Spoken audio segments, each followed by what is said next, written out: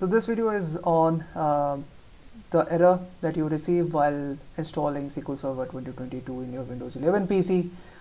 The error is basically wait on database engine recovery handle failed. Check the SQL Server error log for potential causes. So along with this error, you will also get a path which will direct you to that particular folder containing the log file. Just click on that path, will take you there. So the first thing is why we are having this error. The primary reason is, I'll just simply switch my screen here. So the primary reason is due to the system disk sector size is greater than 4 kilobytes. SQL Server 2022 is expecting a sector size of 4 KB, but the Windows 11, all these new PCs are coming with a sector size of more than 4 KB. Typically you will find a 16 KB or something. And how do you check this problem? Well, ideally both are Microsoft products and we were expecting these to work seamlessly, but anyways, I hope Microsoft is able to find a solution for this soon enough.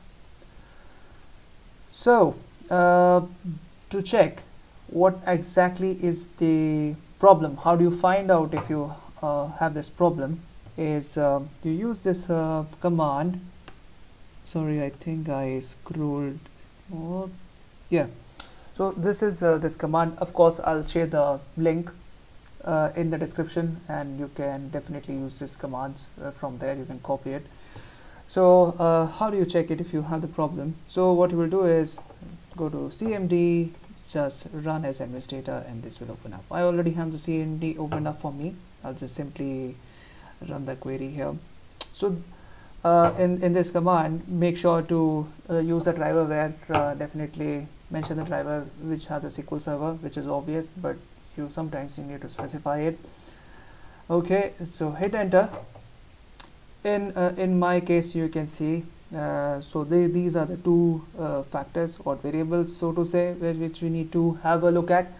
Currently it says 4096, but in your case, if it's a Windows 11 installation and you haven't messed around with it, you will probably see it as 16 KB.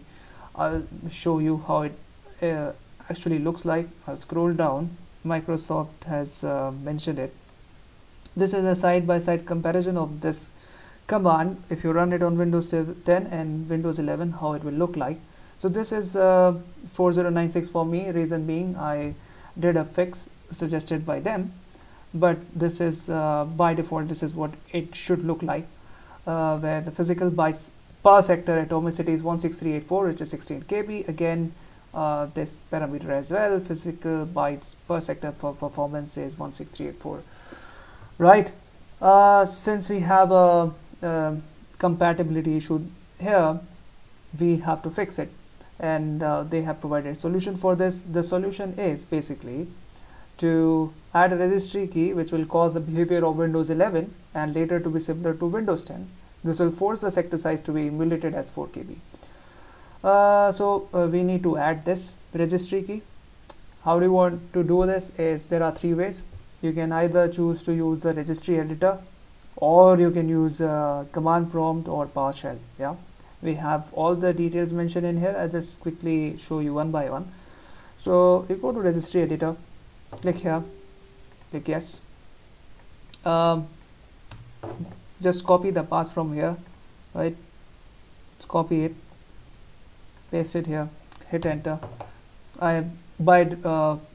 Since I had opened it up, it's already there for me, but yeah, just copy paste here the path. You should get directed to this folder. And next what you need to do is you need to add this particular key there. So to do that, just right click here on the screen, click on new, multi-string value. I won't do it because it's already there for me, but yeah, just click on it, name it as forced, as I have done, forced physical sector size in by bytes, and in the data section mention or modify the new value type as *4095 and hit OK. If you find this confusing, another method is you again open CMD, run as administrator, go here and copy this code, and you just paste it here, right? So right, so basically what this is just copy this.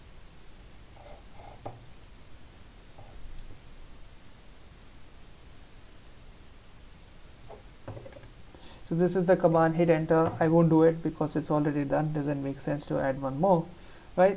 And if you want to, once you ran that command, if you want to check if it's really done the job, is this command, which is at the next to validate if the key was successfully added. Just run this and it should give you the same result as that you can see here in the registry data, which is this, right? So once you've done that, what you need to do is restart your PC, and of course there's also a way to do it on PowerShell as administrator. You can try this option too if you know PowerShell.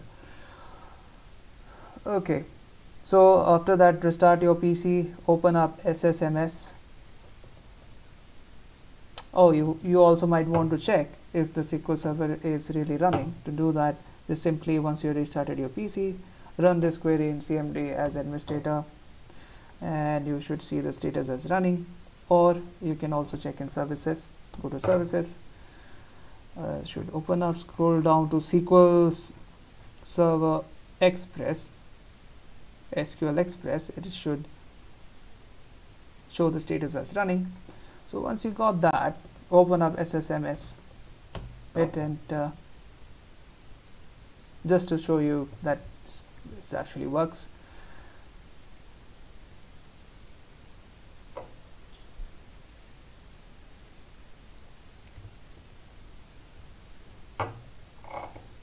Got this, click on connect, and it's working. Alright, so that's pretty much it for this video. Thanks for watching.